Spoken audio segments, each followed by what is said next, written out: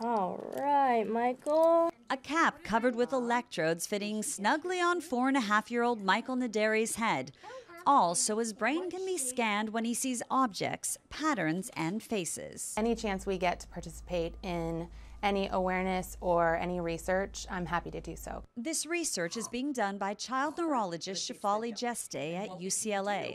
She is testing children with autism who are enrolled in their 90-day intervention program. Do you know they're learning about your brain? Yeah.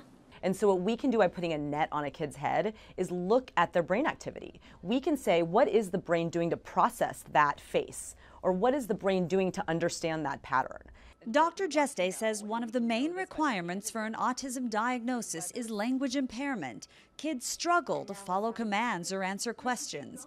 Using this method makes it simpler to understand the mind. Just having them look passively at pictures is we can take away the need for the response, because we get the response by what the brain's telling us. So here's an example of how it works. Michael is shown 3 pairs of shapes over and over.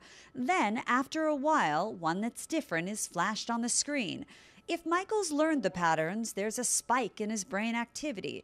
His brain is surprised there's a different pair. If we can find that some kids who don't have language or struggle with language don't learn patterns, we can then say, well, let's do a treatment that focuses on pattern learning. By doing research like this on brain activity, Dr. Jeste hopes not only to improve treatments for kids with autism, but actually help find ways to diagnose it at a much earlier age. My hope for infants is that we can detect markers as early as possible, so that if we can say this child is at very high risk for autism at 6 months of age, we can then start treatment that early and hopefully change that child's outcome, hopefully even prevent them from developing autism. Do you want to play guitar someday? Yeah. Do you have one here?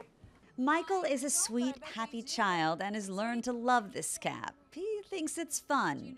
In 3 months, he's made huge progress, and for his mom, that's a gift. I want him to have the best life that he can have.